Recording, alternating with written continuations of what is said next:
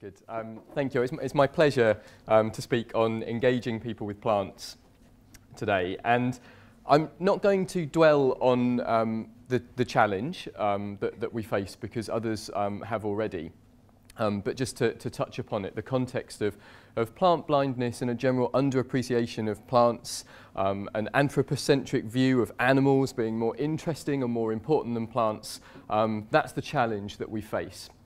And combined with that, certainly speaking from a UK, but I suspect an international perspective, there's a bit of a paucity in the curricula in education of engaging and interesting plant biology. So it really has been restricted to growing broad bean seeds or potatoes or pondweed, or at a more advanced level, the process of photosynthesis. But there really is a dearth here. There's the real paucity of engaging subject matter in schools. And teachers and practitioners also struggle with teaching plant biology because they perceive that learners find plants slightly dull or inanimate in some cases. It's not a nice reality, but it is a challenge that we face. And so what I'd like to speak about today is seeking a new way to challenge those perceptions about plants as being passive or unimportant or irrelevant to people. And so I'd like to talk a little bit about some of the ways that we've tried to do that and some of the early results that we've got. And I'll start off with this lineup, this motley assortment of botanical reprobates. These are plants that some people would scarcely imagine even exist. They're absolutely extraordinary. I'll talk in a little bit more detail about what they are in a moment. And all of them have featured in a series of articles that we're producing in Plants, People, Planet as a category called Flora, Obscura. And what this category seeks to do is to put a spotlight on some of the weird plant biology that just captures people's imaginations. People compare these with monsters in, I don't know the program, but there is one called Stranger Things. Apparently it's very popular, and people compare these things with some of the monsters on these programs. They really capture people's imagination, and they're a hook to get people in to understand more about the fascinating biology of these plants. Here they are, some photographs of them, and aren't they simply extraordinary? The ones on our left, they belong to the genus Hydnora, which is a largely African genus of parasites. So like Rafflesia that we saw yesterday, these are leafless, in many cases rootless parasites that depend entirely on other plants. They attach in many cases to the roots of plants and siphon off all of their food from their plants, hence they have no chlorophyll or photosynthesis. So we can think of these as being like plant vampires, if you will. And then in the middle we have this very poorly known genus, pronounced in different ways, but let's call it Oxygyna, of mycoheterotrophs. So as we saw in Katie's talk yesterday, some of these plants that are parasitic on a fungus, and hence they also have no chlorophyll or photosynthesis. These are tiny little things. The blue ones grow in the subtropical forests of southern Japan, and the orange ones grow in Africa, so they have a disjunct distribution. Very, very little is known about these curious botanical oddities. And then the next one on the right is Rhizanthella, the underground orchid that grows in southwest Australia. All of these to an extent, but particularly Oxygyna and Rhizanthella, really should be the focus of more conservation efforts. They're really quite rare and they grow in fragmented habitats. Little is known about them, and so there could be a lot more conservation effort. And so that has also fed into these papers that we've published in Flora Obscura. They deserve further attention. In terms of engaging people with these unusual plants and their biology, we've explored new ways to do it, and actually it's really not that difficult. We have a very changing landscape in which we publish papers now, as we know. So living in the information age, in many ways it's easier now to reach large numbers of people efficiently than it ever has been. So I understand that about 35% of the world's population has a smartphone of some description.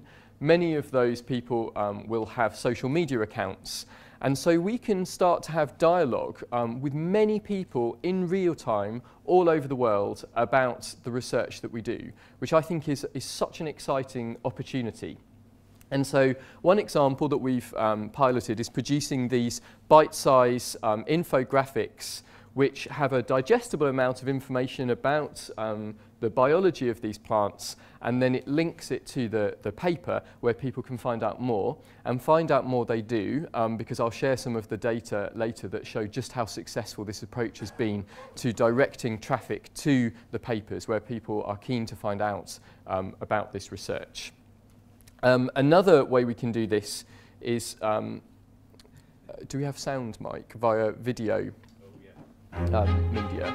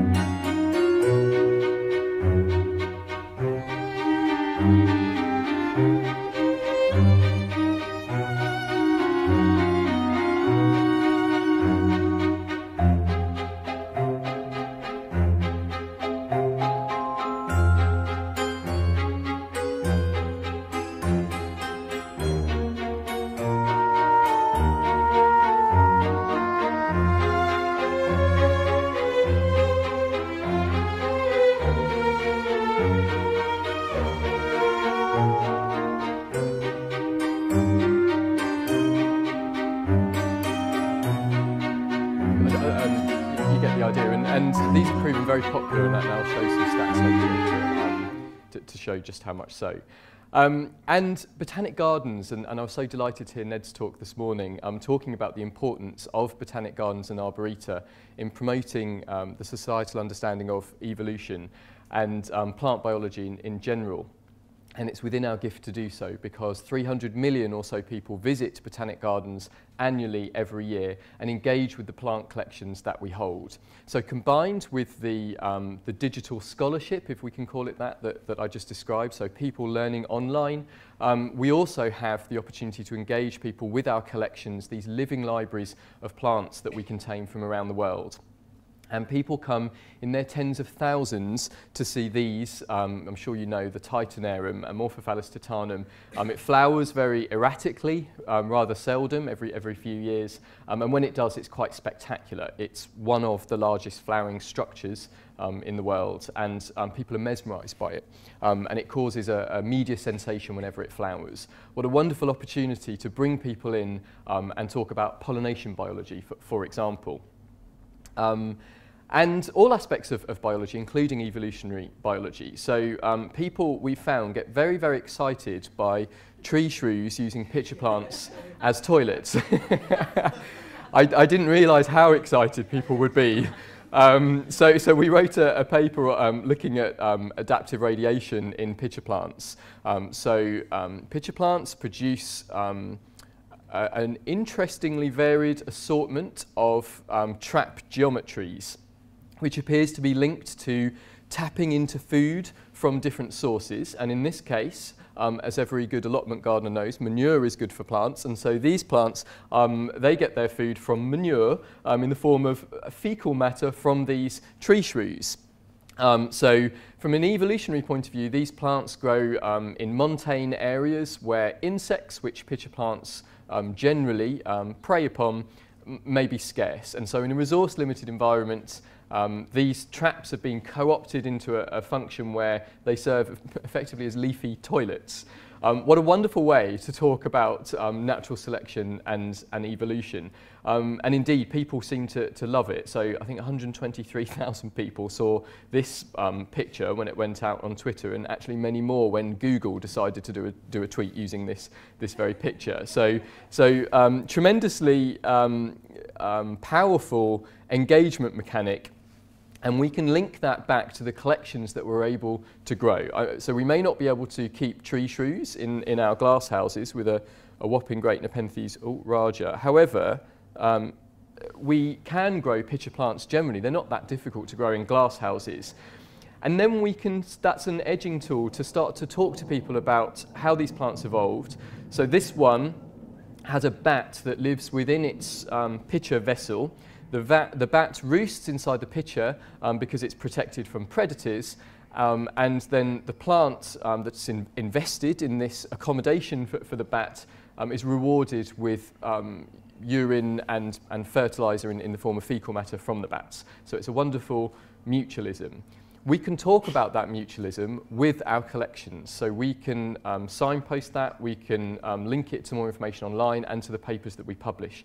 People find it very, very exciting. And there are all sorts of plants that people find exciting. These, such as these very strange ones, the one on the left we were introduced to yesterday, and there are others. There's normally someone who Googles Psychotria elata because they think I've made it up. I haven't. The lips plant, which has also got a ruder name that I won't mention, it's a very real thing. Some of these are difficult to grow, others less so, and the relatives of some of these so-called wow plants we can grow within our collections, and people find them very exciting. So the one on the left is a Morphophallus konjac. It's quite an easy one to grow in collections. It doesn't produce flowering structures as large as the Titanarum, but they're pretty large nevertheless. And we have them flowering annually at Oxford Botanic Garden. And every time we do, we promote it online, and people come through our doors specifically to see these weird and wonderful plants. We then had a pelican flower, that lovely Aristolochia in the middle. Huge flowering structure, one of the largest single flowers in the New World. And again, that caused a bit of a stir when that one flowered. And then Venus flytraps, even though they're so familiar to us all, people are just gripped by them. So I took this little video on my iPhone, and then some 500,000 people or so wanted to watch a Venus flytrap closing and to understand how a plant, in very abstract terms, can count, which was the sort of the key message behind this. These bite-sized messages, and you'll forgive me for simplifying them, but they're a way of engaging people, getting their attention, and then they want to find out more, and then we direct them to where they can find out more information about these plants.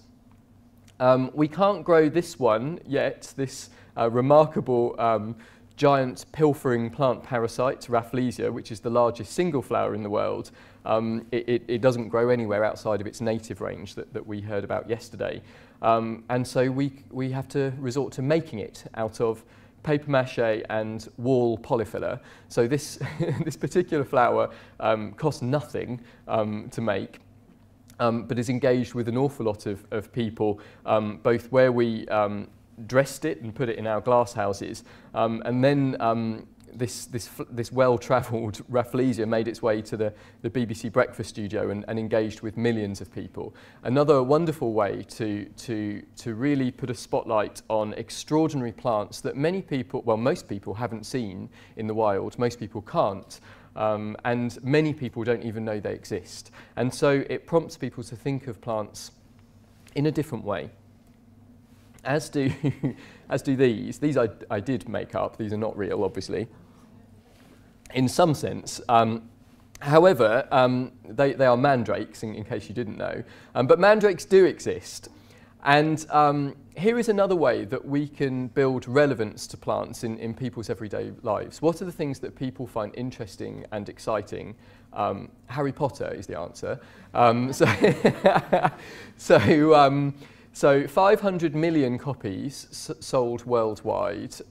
It's an engagement phenomenon in its own right, actually, because it's encouraged children to read who might not have read literature otherwise. So is there a way that we can piggyback onto something that's so tremendously successful? Well, one way might be to talk about these plants that people think are that they don't exist, that they're mythical, magical plants. And actually, that's what the literature tells us that people thought in the past. These plants were revered because they have these strangely anthropomorphic roots that look vaguely human-like if you dig one up. combined with very potent narcotic properties. So they were once used as a sort of makeshift anaesthetic.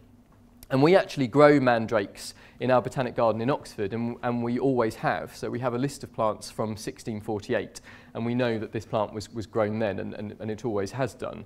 And we can talk to people about mandrakes and show them that these plants do exist, and they find them funny, they find them exciting, and they want to know more about the plant, and they want to know more about the history of the plant, its cultivation, its medicinal properties. And so we actually dug one up in the garden and live streamed it on Facebook, and I think it was seen by some 20,000 people. And we even brought a dog into the garden, which we're not allowed to do, because the ancient ritual for harvesting a mandrake was to tether it to a dog. And then the dog hoists it out of the soil, and then the demon is transferred from the root of the mandrake, it's a very dangerous undertaking, to the dog rather than the person who wishes to harvest it. So these are some of the interesting stories that it's within our gift to tell, because these are plants, the pitcher plants, the mandrakes, they're already growing in our collections in Oxford Botanic Garden. We didn't bring them in specially. They're probably growing in some of yours if you work in botanic gardens also. They're there waiting for us to tell these very powerful messages about, and to bring people in, bring them on board this journey to understanding more and appreciating more about the importance of plants. A slightly more subtle example is through our static interpretation trail at Harcourt Arboretum, our sister site in Oxford, where we want to talk more about the conservation work that we do. So we have a collection of very rare trees. And some people, many people come to the Arboretum because it's a beautiful place to walk. But they don't appreciate the importance, the natural capital of the site, and also the conservation collections that we hold. We know that people connect more currently with the message of conservation in animals than they do with plants. So one way to enthuse people and to pique their interest might be to confront them with animals and to compare plants with animals that are of equivalent conservation concern. So we can tell them this Chichibu birch, for example, that we collected seeds of in a remote tract of forest in Honshu in Japan, is of equal conservation concern and rarity as a black rhino. You probably knew about the black rhino, but I'm sure you didn't know about the Chichibu birch. And we can tell some of those stories through our interpretation boards in that way. And I also wanted to talk about building relevance and connection with audiences in the research agenda. So this is something I'm very passionate about. And one of the things that I think is so great actually about this conference is that there are some conferences where, let's be honest, we feel like we're talking to ourselves. And I don't feel we are in this conference. I do feel we've moved the needle on how to engage others with the work that we're doing. I've been doing some research recently with these chaps, James, who's an engineer, and Finn, who's a mathematician. And we've been looking at the surface properties of plants that are growing in our collections. So in case you haven't gathered, I'm a big fan of pitcher plants. And so we wanted to look in more detail at the slippery surface that the insects typically fall off, that stripy rim at the top. This picture on the right shows a close-up of what that looks like. It's made up of macroscopic grooves, which you can see, which is in turn made up of microscopic grooves, which you can't. So it's grooves made up of grooves. It's an anisotropic surface. It's on a gradient. It's slippery because it's infused with a lubricating layer of water because it's a superhydrophilic surface. And we've made various step and trench soft polymer replicas of these natural surfaces. And what these show in short is that when you put droplets on these railings, these grooves, they can be directed with absolute precision and control, far more than was previously estimated. You can turn it upside down, you can do whatever you want with it, and you can direct these droplets. And these guys find that particularly exciting because there may be applications in devices such as microfluidics and anti-fogging devices and things that we use in our everyday lives. I'm excited because it suggests that maybe insects might be driven into the trap in a way that's more tightly controlled than considered previously. And I'm also excited because there is another way to connect people with plants. We can talk about surface properties in plants, whether it's superhydrophobic surfaces, superhydrophilic, surfaces that have inspired materials to soak up oil spills, all sorts of wonderful innovations in engineering and material science that have come from plant collections such as these. And our next project is to look at this very iconic and very beautiful feat of botanical engineering. And we're looking at the mathematics and load-bearing capacity of these very beautiful structures. And it's very easy to engage people with something so beautiful. But what's very exciting about this is that we can engage people in real time. So as we're doing these experiments, we're harvesting these leaves, we're putting weights on them, we're doing mathematical modelling, whatever it is we're doing, we can talk to people about what we're doing, and we can involve them in the research agenda as we're doing it, rather than from a top-down approach, giving out a paper at the end and saying, ta-da, here it is. We can do that too, but we can also involve people on the journey, which I think is very engaging for people. So I just wanted to share at the end of the talk some of the results we've had from this work that we've been doing.